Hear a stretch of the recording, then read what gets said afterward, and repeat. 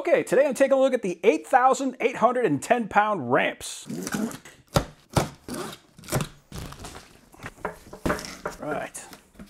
So you got plenty of cardboard protection for them, so I always like seeing that. Looks like we got some gloves and some pins. That's good. And there we go. Now, picking up both these ramps together is kind of heavy, but picking up one at a time really isn't that bad. They are full aluminum. Look at that. This is incredibly beefy. Like, just looking at the thickness of this plate, this is super heavy duty. I gotta look at that. Yeah, that is a full ½ inch thick plate of aluminum. It does taper up at the top, so it tapers to, it's about a ¼ inch. But even still, that is a super heavy duty plate. We also have traction on the top. These bars, these are 4 1/8 inch tall by about 1 5/8 thick. So, I mean, incredibly heavy duty. We can also see we are fully welded all the way around the side, around the top, around the inside, around the bottom. These are not spot welds. These are not short welds. They welded the entire thing. So that's how you get 8,810 pounds of load carrying capacity. To put that in perspective, an F-150 pickup is rated for 3,325 pounds of load. That includes the people that are sitting inside the car driving it. So what that means is one of these ramps by themselves can hold more weight than an F-150 pickup. So anything you could put in the back of that truck, this is going to be able to support. So these rungs going across, say rungs, you could actually use this thing as like a short ladder if you wanted to in a pinch. Probably not a good idea, but possible to be done. We also, this is kind of cool, so this is actually at a slight angle. So you can see these are kind of angled up a little bit. So what that means is when you get your tire in front of it, you're not going to have to worry as much about rolling backwards. We also got a little bit of space in here, which is going to aid to that. So in the event that you get your motorcycle halfway up, you don't have to worry about rolling back down, hurting yourself, or maybe even damaging the property. So love seeing that. It is about 9 3/4 inches from top to top, and the spacing inside is about 6 1/2 inches. So as long as your tires are bigger than 6 1/2 inches, you'll be able to make it work with this. We do have an angled support here on the bottom, so you don't have to worry about running your tire into that and popping your tire when you're trying to get it loaded. But one of the really cool things is we actually have this hole up here on the top, and that is designed for these pins. Now, just because it's designed for the pins doesn't mean you couldn't just run a hook through it if you wanted to put a strap on it, which is probably what I'm going to be doing. But we do have these pins.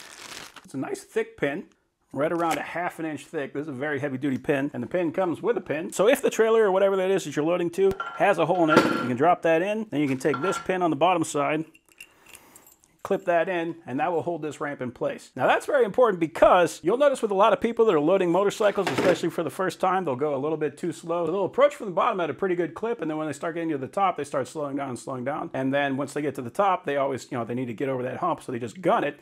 They have a lot less weight on the ramp at that point, and it just shoots the ramp out the back. So for safety, you need to have this thing locked down somehow. You can use the pin for that. You can use a strap. Whatever it is, it doesn't really matter. Just do something because you want to keep yourself safe, you want to keep the motorcycle safe, and of course anybody that's standing behind it. Now you may or may not have a spot for your pin on the back of your truck. Sometimes if you take the tailgate off, you'll have a slot between the bed and then the bumper so that you can stick this in and you can hold it with that. I think what this is mostly for is for anything that's got a wooden bottom like a trailer or something like that where you can drill a hole and then you can run this pin in through that. Now for me, loading anything with a truck, I'm just going to be using a strap with a hook. I'm going to run it through that. If I have to, I can hollow this out. This is a solid thick piece of aluminum right here, so that's not going to be a problem. Those are some incredible ramps. Now, this is a set, so the set together can hold 8,810 pounds. One by itself, I would assume then, is 4,405. So know what they're rated for. Even with that, these things can hold a ton of weight. Make that 4 tons. And I also just want to quickly mention, because I mentioned tailgates, tailgate on a truck is not designed to hold that much weight. So if you're going to be loading something super heavy into the back of the truck, probably a good idea to take the tailgate off anyway. Now, just a word of caution. And the length from the base to where the bed would be is 68 inches, so 5 feet 8 inches. Just quite a bit. And actually one of the nice things about having 2 of them like this, if you are going to be loading up a motorcycle, you can put these side by side and you can walk the motorcycle up one of them, and instead of having to like try to step up onto the bed, you can lay the other one on that and you can walk up one, push the motorcycle up the other. And then again, having these rungs that are spaced out like this, if you got to stop and take a breather or resituate yourself, you can actually do that with this ramp. So very well designed ramp. So yeah, I'm going to take these things to the shop and I'm going to play around with them.